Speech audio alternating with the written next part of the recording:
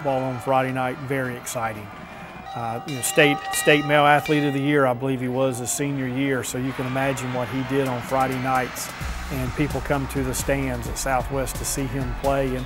And the community's tight-knit anyway, but when you bring a superstar, someone like him and his personality and his ability into the stadium, folks rally around that, and just his impact on bringing our community together under Southwest High School was tremendous. How do I know Kendric? Well, it's a very long story.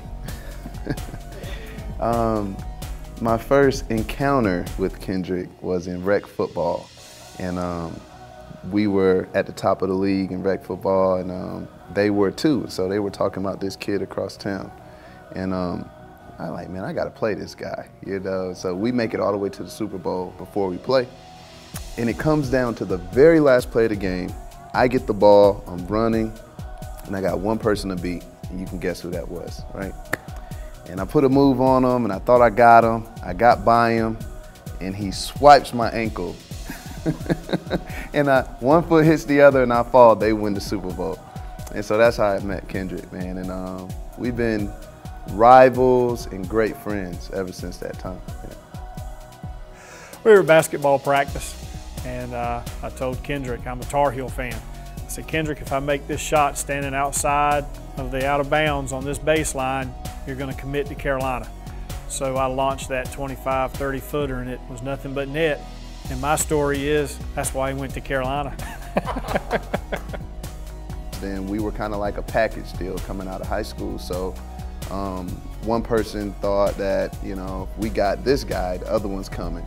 So that's kind of how it was. And even when we were playing ball together, we would try to be on the same side of the field together so that we can kind of have that unspoken language, like you're gonna do that and I'm gonna do this, you know. And so that's really how our relationship was. We've been that way since, like I said, rec football days. So, you know, we were college roommates up at Carolina. So, I mean, you know, from the craziest of stories to the PG version of those stories, KB, we've been in each other's corners. There was times in football games where it was just me and him looking at each other like, what are we gonna do?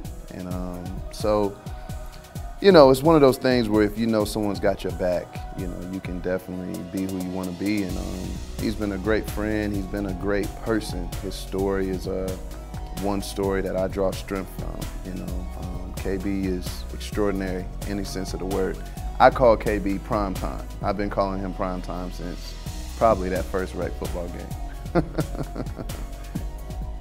Kendric was able, when he left Chapel Hill, he made it with a couple of the pro teams and did a lot of work with them. He didn't make it to those Sunday afternoons, but his impact on those with those programs just filtered back to the community.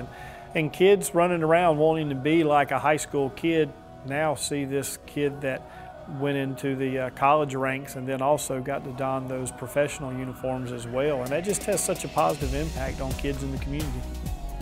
We both had a drive to give back to the community. We come from Jacksonville, North Carolina. We love Jacksonville, North Carolina. And underneath our eyes when we were playing football, we would have 910 or the Ville underneath, you know. So it's always been a big thing for us to, as we say, put on for our city, you know. And so, and then being where we come from, you know, and trying to elevate those from that very same position. You know, being able to touch Kendric says a lot. A guy from Southwest makes it to college, then makes it to the NFL. For kids to be able to actually see that, touch that, that's a huge thing, man. And so it can't be taken for granted. And he didn't have to do a lot of the things that he's done, giving back and football camps, and football ended for both of us, you know, earlier than we wanted to. So we've been trying to focus on taking that energy, that motivation, that inspiration that we had with that same work hard attitude to other endeavors. I never got the opportunity to coach Kendric Burney at UNC, but he was part of a spectacular recruiting class in 2007. As a quarterback, he displayed discipline and leadership. And as a defensive back, he had great eyes and was a fierce hitter. But what sets Kendric Burney apart from others is his intense competitive spirit. Congratulations, Kendric, on your induction into the Jacksonville Onslow Sports Hall of Fame.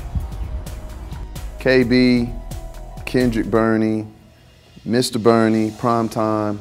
Listen, man, I love you, bro. This is huge. This is big. Listen, it's not a lot of us out here in this position right now, man. Take this, move forward with it, man. Live in this moment, man. You deserve it. You've been humble. You've worked hard. Now you're here, man. Thank you very much for letting me be a part of this process. I'm extremely humbled to be here doing this for you, man.